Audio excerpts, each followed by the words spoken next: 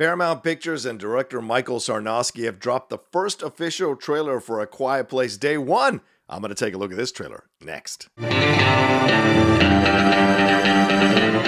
Happy Wednesday, everybody. How you doing on this hump day? Thanks so much for clicking play on this trailer reaction for the first official trailer for A Quiet Place Day 1, the third installment in this A Quiet Place franchise that was started all the way back there a few years ago by John KRASINSKI, of course, starring Emily Blunt. But this is something completely different, starring Lupita Nyong'o, Joseph, Quinn, Alex Wolff, amongst other actors. And this one is directed and written by MICHAEL SARNOSKI, although it's based on an original idea from John KRASINSKI. Sarnowski takes over here, and one of my favorite directors who directed one of my favorite recent films, Pig, which really brought out how great Nicolas Cage can be when he's not doing his other vehicles, something that's a little more contemplative, a little more, how dare I say, a little more gritty. It's really great. It was great to see Nicolas Cage bring so much talent and gravitas to that role for sure. But I'm so looking forward to seeing what we're going to get in this trailer here, because I do love Lupita Nyong'o taking over the reins here. I really enjoyed Joseph Quinn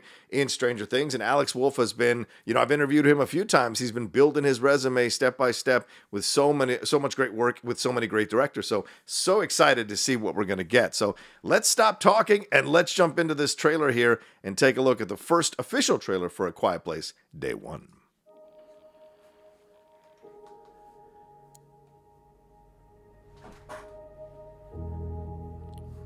Yeah, that all looks familiar.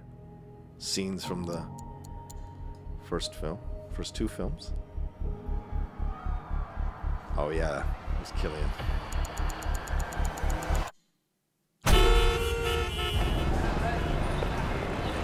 There she is.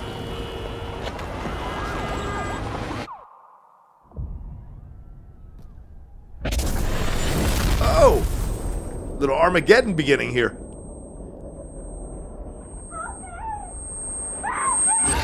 Oh! Oh! Wow, we're getting to see the monsters right off the bat! Or the creatures right off the bat.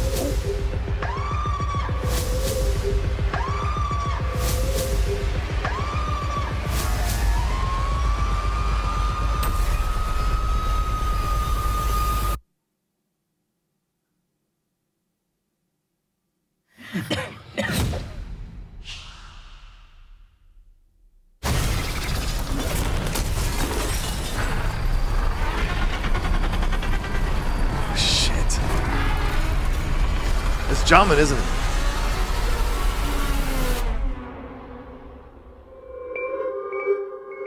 Wow. Oh, there's Joseph. Oh! Wow. Okay. That looks super excellent in terms of an official trailer that's giving you just a little bit, but not too much. Really smartly doing that because they don't want you to see too much of the film.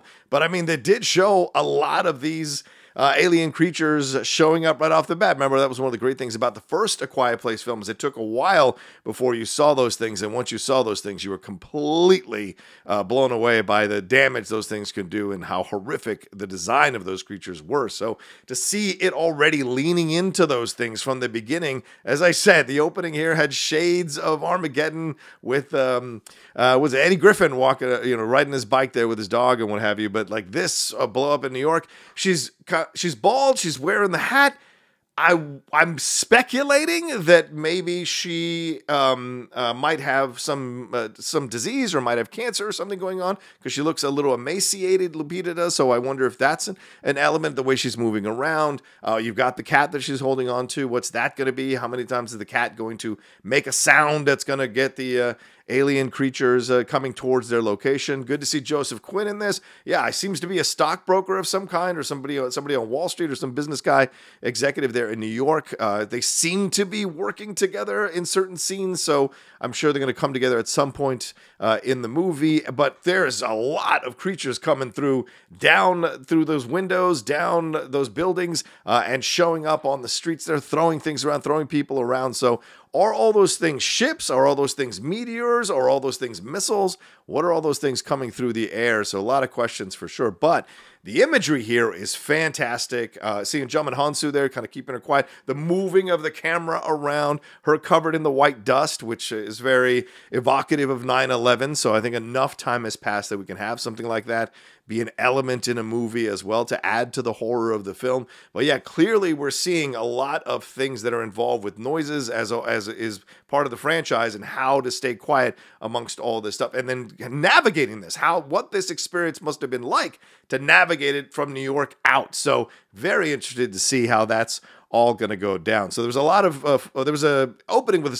footage from the past, but then we really got into stuff that we're going to see. And I like that it gave us just enough to get us excited, just enough to get us to connect to the Lupita Nyong'o character, and just enough for Joseph Quinn to see what he's doing in reaction to everything that's happening here. So just fascinating stuff for sure. And I like that they're putting it in a big city, because of course there's much more challenge in trying to stay quiet in a big city when so much can happen in a big city for sure. So yeah, I'm looking forward to this one, man. This looked good. What did you all think? Did you like this trailer? Did it get you excited? Are you back on board? Were you kind of skeptical about a third installment that's like a prequel? Did you have skepticism, but after seeing this, are you maybe on board now? Or do you not like what you saw, or not a big fan of what you saw? Let me know down in the comment section below. Hit a like on this video, share it on your social media, and hey, more than anything else, please subscribe to the channel down below. And we've got a Patreon here. Had a wonderful conversation with our patron members last night, really kind of get everything back on board. So head on over to the Patreon if you want to support everything we got going on here on the Outlaw Nation at patreon.com/John Rocha. All right, thanks so much for watching this trailer reaction. It's coming out on June 28th, A Quiet Place Day 1, and I'll talk to you next time